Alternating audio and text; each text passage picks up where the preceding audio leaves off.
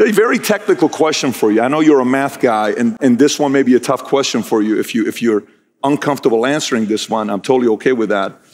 In America, we have a few hundred genders. How many genders do you guys have in Russia?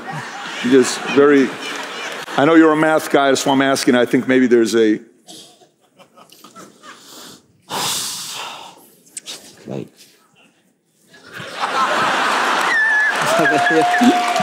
Here is like, I see only women and men. There is no between. Got it. Got it. No between. That's good. Maybe kids. You know, this is like, it's crazy.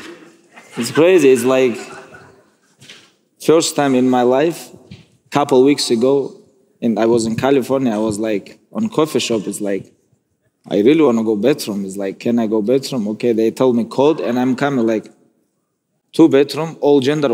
It's like, what is this? Where I have to go?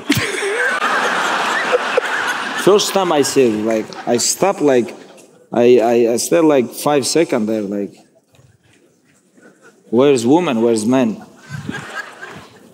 I locked the door. Anybody inside? It's like, okay.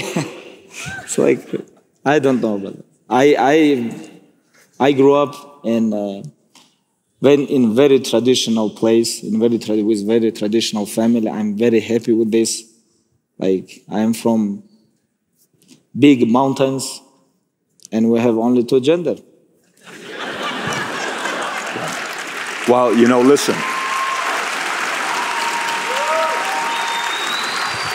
That's in the mountains. But when you live in cities in America, there's like 40, 50 genders. Because here, math is like very important to them. So they kind of want to mess with it. Like I have to be careful. You have to be careful here.